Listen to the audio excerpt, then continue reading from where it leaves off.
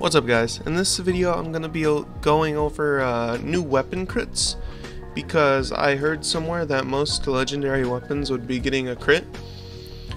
And oh yeah, I gotta click this.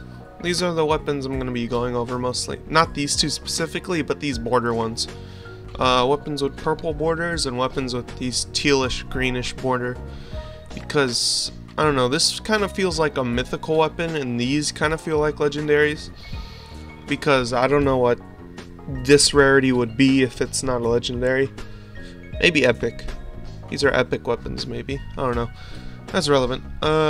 First we're gonna be going over let's go with the Krulian first, you know, something nice to drive you to you know, pique your attention and stuff. Alright. Everyone knows what the Krulian looks like, and here's the crit I'm gonna go for. I'll explain it. Oh yeah, that's not gonna work out. Give me 1 second. We'll make the background like blue or something. Boom. It works. Make it like a darker blue. How do I make this darker? I'm not good at this yet. Perfect. Alright, there we go. So, in the description of the Krulian Knife, it is said it carries an aura, and it's extremely sharp and all that, but I'm focusing more on the aura. So for the crit, when you activate it, your eye will flash like a purple, like the ferryman's eye color, and your Krulian Knife will have an purple electric aura around it. Then you'll flash forward. Maybe you'll get like, you know when he does lightning assault, you get that little line. Well, let's make it bigger. You'll get that little... That's blue. I'm a genius. You get that little line that he does. And then boom. Multiple slashes. Kind of like quick slashes, except it's more of like a teleport. You teleport forward, and if you hit someone, it'll do the quick slashes effect, but purple. And maybe a little more electric. That's my idea for the Krulian Knife. It's pretty sick, honestly. I like it a lot. And then we're going to move on to the Canor Fang.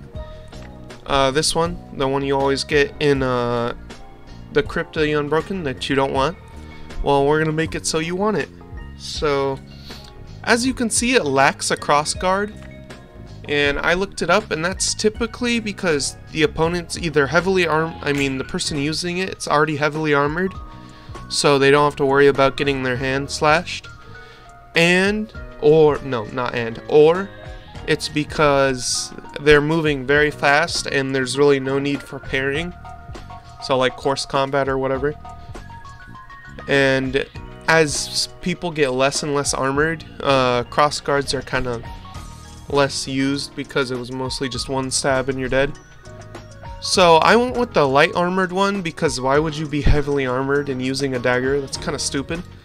So, you know, something a little simple. You just do a little run up and then you slash.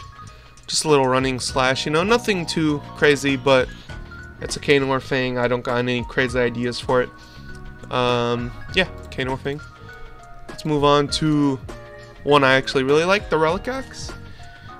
You know, you get it from sand golems, so obviously the idea is, boom, you slam it down with the big hammer part, and a line of rocks will appear in front of you and damage opponents.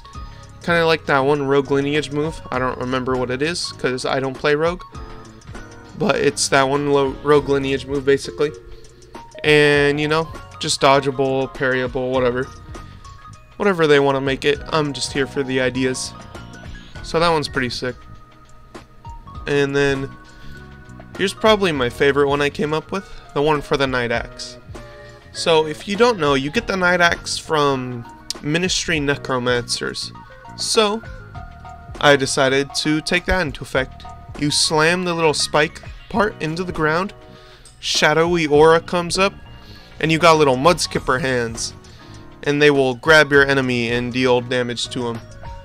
Why? Because that's epic. I can't draw. I'm gonna make it blue. Wait, let me make it blue. Where's it at? Right there. Make it blue so it's a little more obvious.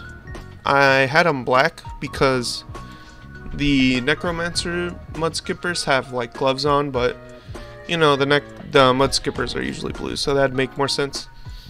But yeah, the way you would dodge this move is either by jumping or maybe parrying and jumping, because if you dodge, I feel like the hands would just move to grab you. And how it functions is once you get grabbed, you obviously take a little bit of damage, but the main part is it's kind of like the frozen feet talent that procs with, I think it's ice shurikens or something. I don't remember it, to be honest. I haven't used this. I haven't speaked in a while either. Apparently, I haven't used frost draw in a while, but you'll be held in place for a set number of time. I don't know how long, but you know, just long enough for it to be actually viable and usable. Next one, kind of simple, the Serrated Warspear.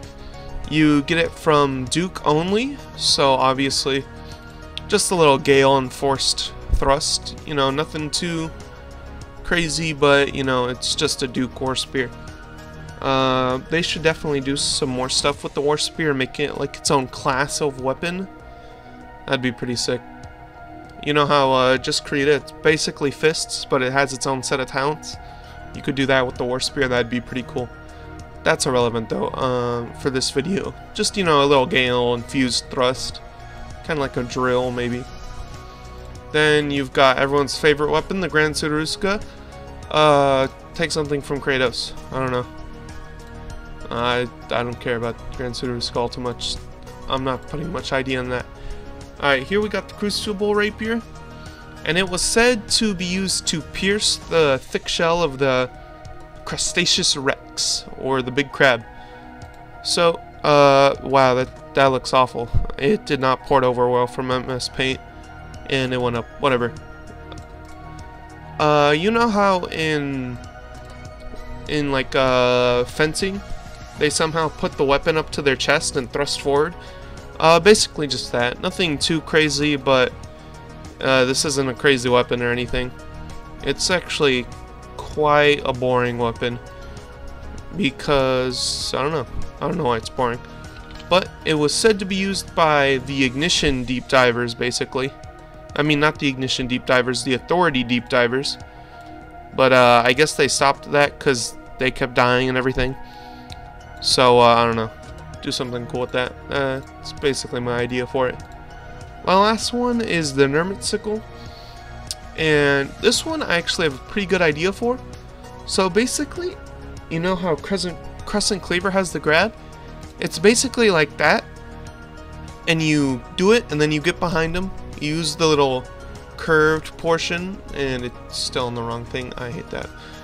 You could use the little curved portion right here to slit the neck of your enemy, and it will proc your assassination talents. Obviously not all of them. The one that makes you stay down longer, like Shared Demise, those would be kind of crazy. Is it Shared Demise, the one that assassinates everyone else around you? I don't know, but it could proc assassination talents, and that would give it a niche use, because right now Nemit Sickle really is pretty awful. It's garbage. Most of the weapons here are actually pretty awful. So, you know, custom crits would be cool. That's all I have for this video, you know, just a couple ideas for weapon crits. I would do more weapon crits, but that would mean getting every weapon in the game and seeing which border they have, because the wiki doesn't actually show which border it has, at least not on the ones I checked. So yeah, subscribe. We are on a road to 1,000 subscribers by the end of the year, and I'm pretty sure we can do it. That'd be pretty epic, because then I'd have 1,000 subscribers. Yeah. Also, like and comment and share this video with people if you want to. Mostly just so we can get more cool weapon crits. Yeah, that's gonna be it for this video. See you in the next video. It'll probably be a progression. I don't know.